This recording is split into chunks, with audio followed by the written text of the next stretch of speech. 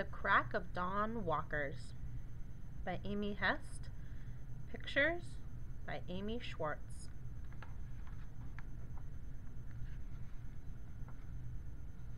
Grandfather taps on her bedroom door. "Are you up?" he calls softly. "It's time." Sadie kicks at the worn pink blanket and the toasty sheets with stripes. Her feet skim the cold wood floor as she races for the rocker and the wooden knee socks she left hanging the night before. "Today is my turn," she sings to herself. "My turn."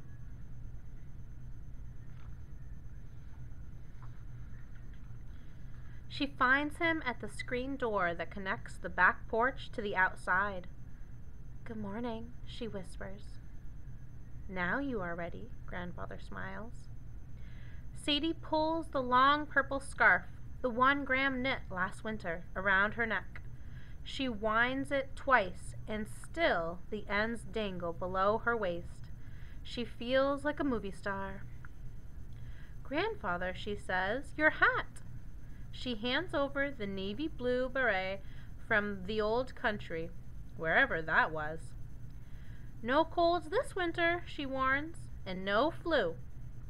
"No colds and no flu," he repeats, carefully latching the door behind them.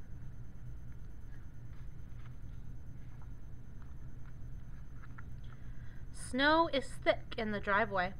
Sadie is glad she remembered the warm red boots this time, but later she will remind her mother how they pinch across the toes.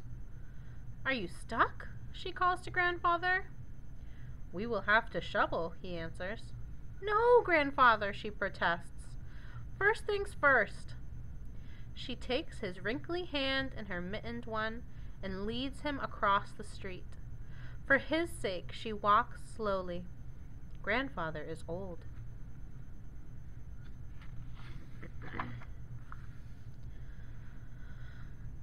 "I'm glad Ben isn't here." "And he is glad when you stay behind," Grandfather replies. "He talks too much." "Little boys like to chatter." "He can't keep up. His legs are shorter. He asks 1,000 questions a minute." "That is how he learns." "Anyway," Sadie sighs, "a deal's a deal. One Sunday for Ben and the next one for me." "For me it's a cheat," Grandfather says, "this new deal of yours." Sadie shakes her head.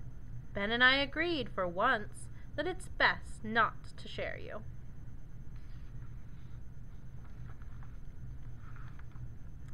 There are 4 boxy houses on one side of Rugby Road and 3 narrow ones across the street.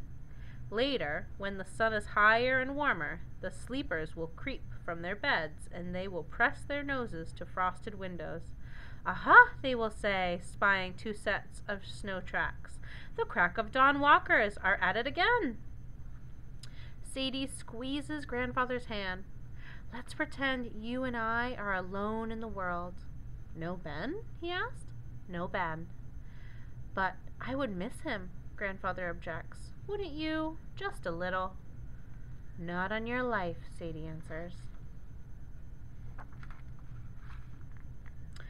Grandfather inhales the ice air into his old man lungs. "It was quiet like this in the old country," he says, "before the troubles."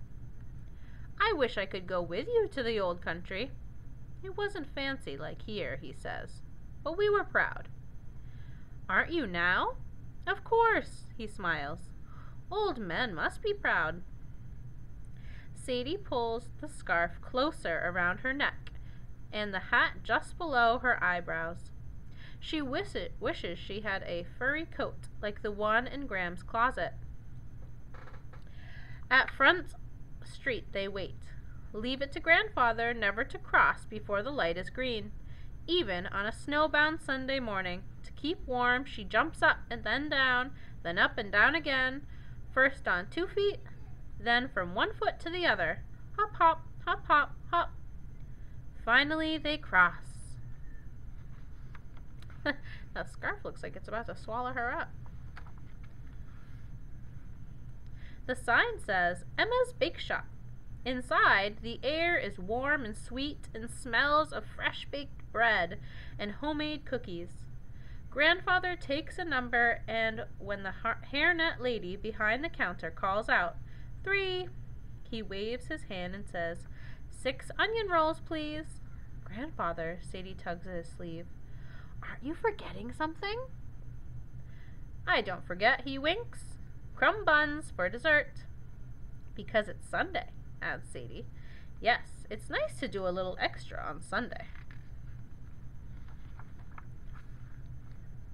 Outside again, Sadie asks, Now will we go to Fabio's?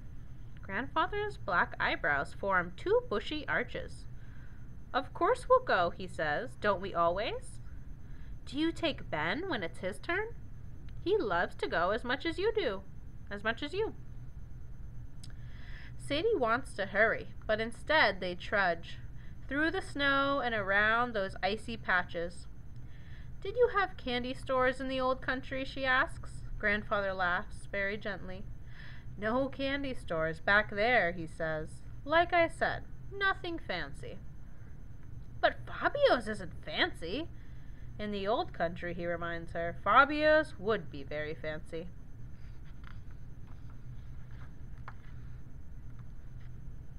Fabio's smells of fresh brewed coffee, not the instant kind her mother keeps at home. Maybe next year she will sip black coffee with Grandfather instead of the cocoa with whipped cream swirls. The long wood counter at the back of the store is cluttered with paper straws and silvery bowls filled with sugar cubes and green relish, ketchup, and onion slivers. Sadie boosts herself onto one of the tall padded stools. She spins around twice to the left, then twice to the right. Do you think Ben will be up by the time we get home? She asks. I saw him at the window when we left. Was he sad? Sadie sends the wrapping from her straw sailing toward Grandfather. He looked about as sad as you did at your window last Sunday. Fabio wears his starched white apron and a turtleneck sweater, the brightest shade of red. 1 black coffee, he says, and 1 cocoa, double the whipped cream. Fabio always remembers. We mustn't forget the fat Sunday papers, Sadie reminds Grandfather. Maybe when I'm older, Fabio will let me stack them at the front of his store. Meanwhile, I'll help you get one off the top of the pile. Does Ben reach the top yet? Grandfather shakes his head. He still isn't tall enough. I'm glad. One more thing, Grandfather. Suppose we leave a minute or 2 for browsing? Why browse? He teases. Just in case I have a yen for something special. Grandfather laughs. But you always settle on the bag of licorice, the stringy red kind. Maybe one of these days I'll change my mind. Maybe, he agrees. Today, Sadie announces, I will give a piece of licorice to Ben. How kind, Grandfather says. Sadie stuffs the bag into her pocket. Can we have another piece next week? She adds. Even if he decides... Oh, he can have another piece next week, she adds, even if he decides to stay home. Grandfather looks surprised. But next week will be Ben's turn, he reminds her. Well, maybe Ben will change his mind.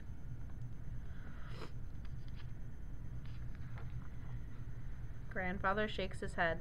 I don't think so. He just may be too sleepy.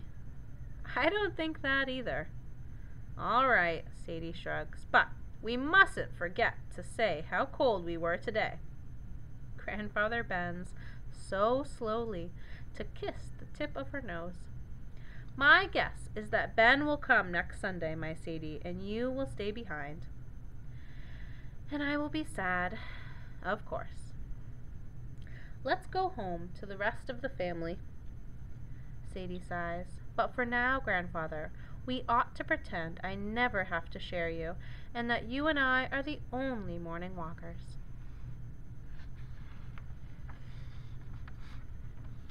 And they do.